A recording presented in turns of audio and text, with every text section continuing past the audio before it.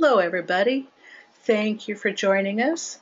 Today Sangamesh is going to be demonstrating our password preferences.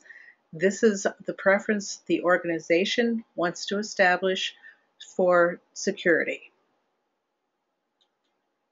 All of this documentation can be found on our wiki pages in our toolkit that's found under the user zone. And that's where you find your user manual, how-to articles, all kinds of goodies. Today, for password preferences, we'll be working off of the admin tab and the drop-down for passwords. Something I always like to point out is if you're going through the documentation, you don't see quite what you're looking for, or you just will have a question, use our answer hub. It's really good. Type in your topic, your question. The screen will populate with the content that's out there. If you don't see what you need, simply ask a question. The community will get back to you very quickly. And now I would like to turn the control over to Sangamesh so that he can give us our hands-on demonstration. If you will, thank you so much. Let me log in as a super user.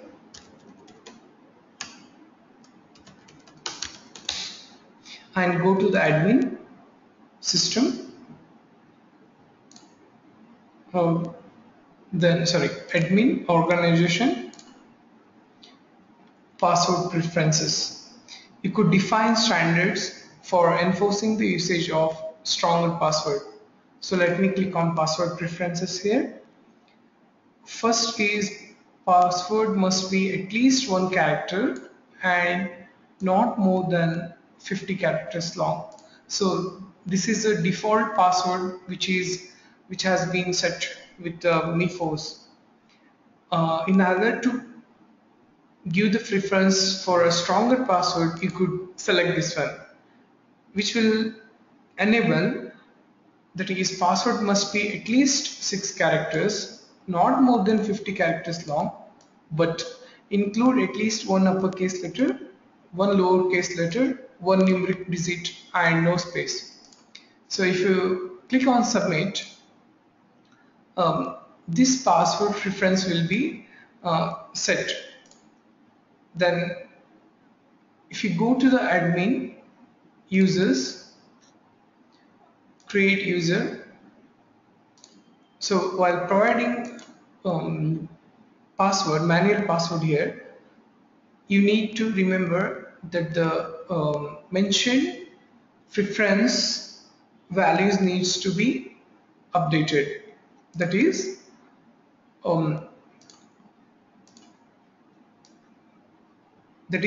at least it must be 6 characters with all these values. Thank you. Let me pass it back to Dana. Thanks so much, Sangamesh. I always appreciate this so much. Again, for our viewers, use our answer hub. If you have an idea you want to test, or use our demo server. You can hack away on that, do anything you want without hurting a thing. If you've not signed up for a user list, please do so. This is where we make announcements to the community, but the best part of this is where you can ask questions of the community and get opinions from all around the globe. It's a very good resource.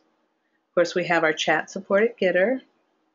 We have our web page and our general mailbox. And I do thank you, and we will see you next time. Bye-bye.